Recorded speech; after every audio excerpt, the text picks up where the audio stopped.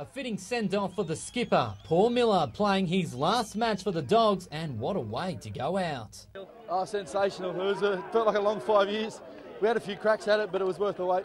And they didn't have to wait long to find early points. A Ray Lang penalty opened the scoring minutes into the match. 3 points on the board, 3-0. Bulldogs dominated early possession, but when Narromine finally made it inside the visitors' half, they showed why they're the defending premiers, sending it through the hands for Doug Potter to swan dive over the line.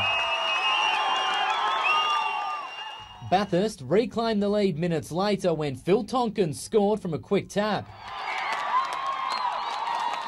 Just as the Gorillas found their feet, Lang intercepted a straight pass and sprinted down the left flank. 4 phases later, and hooker Alex Wheel went blind and crashed over to lead 13-7.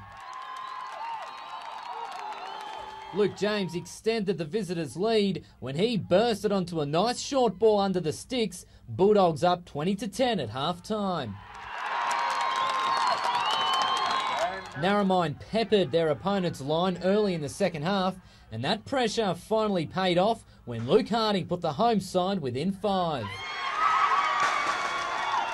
But that's as close as they'd get. Tonkin weaved his way through some tight defence to bag his double and make it 27-15.